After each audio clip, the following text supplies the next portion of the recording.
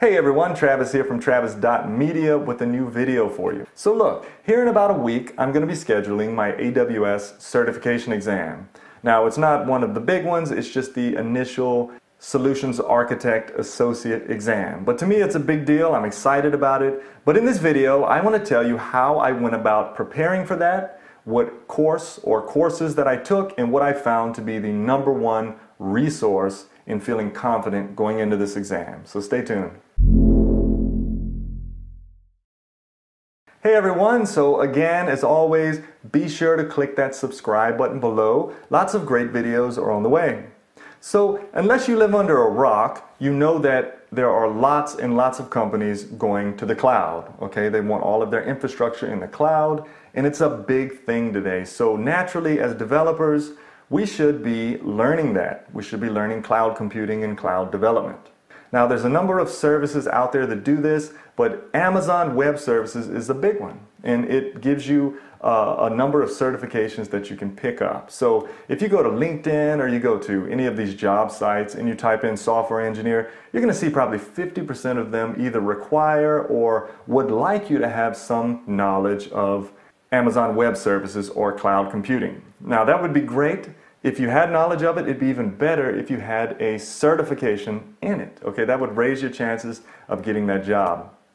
And so for me, I wanted to add that to my resume, and I just find cloud computing fascinating and wanted to get certified. So if you're in the same boat, I'm going to show you 2 resources that I used, and really one resource that you need to use to be completely confident in going into this. So let's take a look. All right, so before we get into that, let's talk about the certification. So there's really 3 levels. There's foundational, associate, and professional. So a lot of people say skip the foundational, this cloud practitioner certification, and just go up to the associate solutions architect. So a lot of people said that. That's what I did. I'm studying for that currently. So on the associate level, you have the solutions architect, the sysops, and the developer certifications. Then on professional, you have also the architect, and then it combines this sysop and developer into a DevOps professional engineer. So those are the certifications. I'm starting out right here on solutions architect. That's what I'm going for, and that's what I'm going to show you how to prepare for in this video. Okay, so if you've looked at all into AWS training, I'm sure you've heard of ACloudGuru. It's a company that teaches this stuff. They teach all different levels. This guy, Ryan Kroonenberg, he's like an expert. And that kept coming up when I was looking for somewhere to learn it. So I checked out his website. His courses were kind of expensive on there. And so I looked on Udemy, and there it is. All of his courses are on Udemy, or a lot of his courses are on Udemy. And so I found this one, AWS Certified Solutions Architect Associate 2019. It has great reviews. This guy's an expert. It's got to be the best course. So I bought it, and I worked through from first to last. I worked through the whole thing, and here's my take on it, okay? It was good.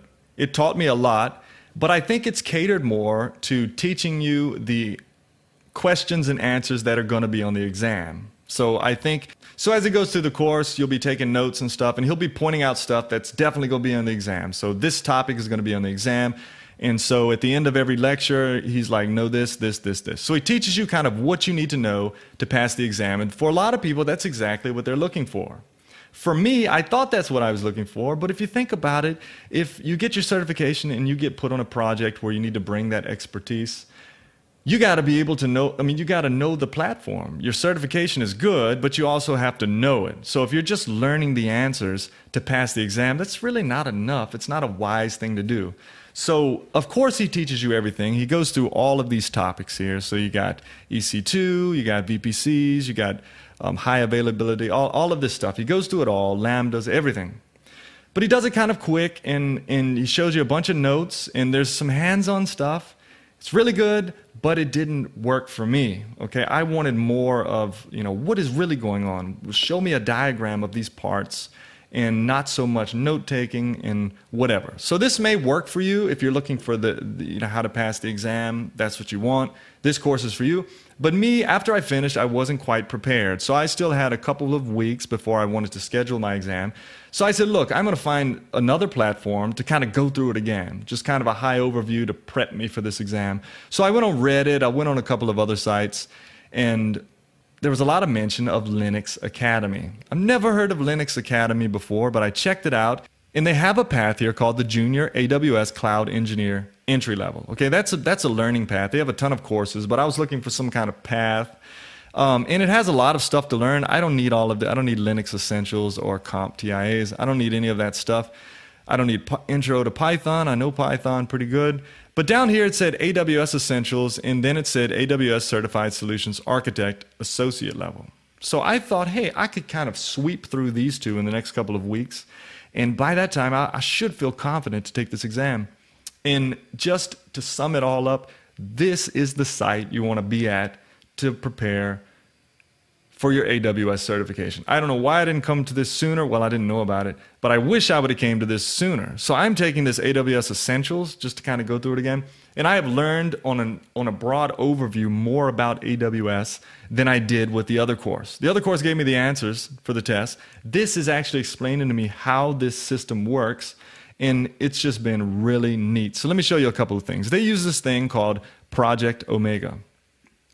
And so it's like this interactive web page. Okay, so here's your parts of AWS. You have your Identity Access Manager, network services, compute services, storage, database, SNS, all of this stuff. So you get this diagram. What you do is you start out with this account creator. You click on him, and it gives you all of the notes, for that section of the course. Then you move on to like Internet Gateway. You click on that, and this diagram is interactive. So you click on the parts, and it gives you notes teaching you what it is. And in the end, it gives you, everything laid out here for you. So that was really neat. First of all, that was really neat. But on top of that, they have these hands-on labs that I've found invaluable, okay? And what's neat about it, let me click Start Lab, just so I can show you. What's neat about it is they give you an account on AWS to log into. All right, so this is loading. But anyway, they give you an account to log into on AWS, and they give you a couple videos, and they walk you through how you would do this professionally. So like the VPC, they walk you through it all. They say, hey, let's create a VPC. Now let's add some subnets. Now let's create an internet gateway. Let's add some routes. Let's add a network access control list. And they just show you all of these things.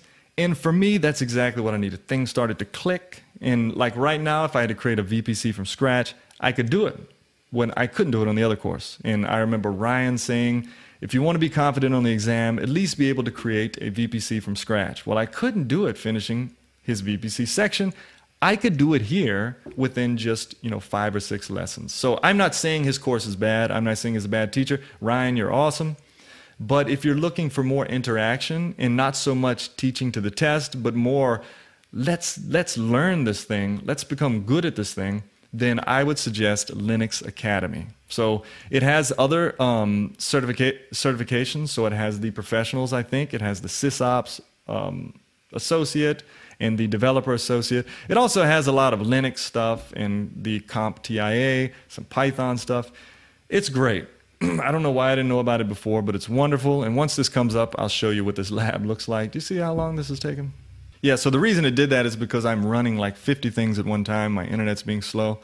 So anyway, yeah, AWS accounts. So you can open the console here, which opens up the page to log in. You use these credentials, and you can just kind of do what you want there. These videos walk you through a lot of the stuff. It gives you learning objectives, and it's really, really helpful. So I just wanted to kind of give you a path. If you were like, where do I start? Do I need a book? Do I need the actual Amazon stuff? You don't need it, okay? You can take this Udemy course if you want, but my suggestion would be to come to Linux Academy here and just work through these two. So go through AWS Essentials and AWS Certified Solutions Architect Associate Level. And Linux Academy, it's 7 days free, and then it's $50 a month. But you can knock it out in a month. So $50 and you get the best training. Go take your exam and become Amazon certified. So hopefully that was helpful. If you have any questions, please ask below. And as always, be sure to subscribe because I'm going to be doing some follow-up videos as I get closer to my exam and as I take my exam, and I'm going to let you know how it goes. And so that will be helpful to you, hopefully, too. So be sure to subscribe, and I'll see you soon.